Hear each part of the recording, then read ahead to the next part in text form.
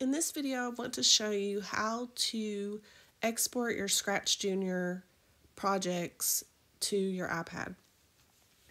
So what you're going to do is use your screen recording, which you'll see right here that I have this turned on. That's how I'm creating this video. So I'm also able to record my voice. It's not going to be something that you can automatically do. So I'll show you how to do that. In order to create the video where you have a voiceover, you would actually have to hold down your finger onto that recording button, and where you'll see where it says microphone on, or it'll normally be off, so you'd actually have to turn it on so that it will do a voiceover. Now, to get this onto your control center, it doesn't come automatically, so I want to show you how to do that. You're just going to go over here to your settings, and you're going to go to control center, which is right here.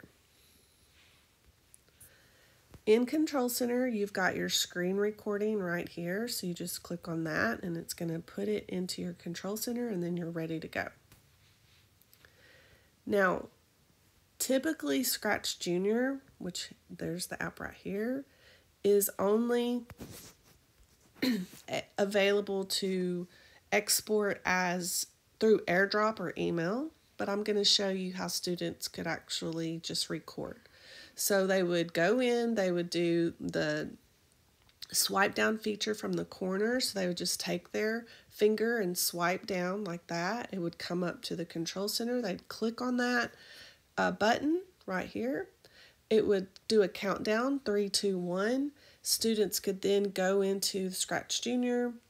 They could click on their project, and then they would go to the flag right here, and they would click on it. I'm going to show you what that looks like. So they'll click, and as the project is moving, they could explain what they did. They could retell a story. They could, if there's voice in the project itself, which you can do in Scratch Junior, the microphone will automatically pick that up, so that's good. And then once you click on, which we could just go and swipe down again, once they click on the stop button, it's going to take that video and put it into the camera roll, and then that way they can export it into, maybe they put it in Google Classroom, Seesaw, or whatever LMS you're using.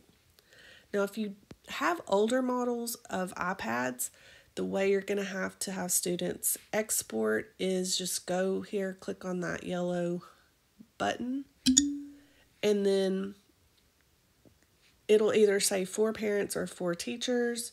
You're just going to click on it. And unfortunately, students can do this. If they're older, they can add. So, but if you needed to help them, you could. But they're going to either share by email or share by AirDrop. And that's it. That's how you would have students export their projects. Hope this is helpful.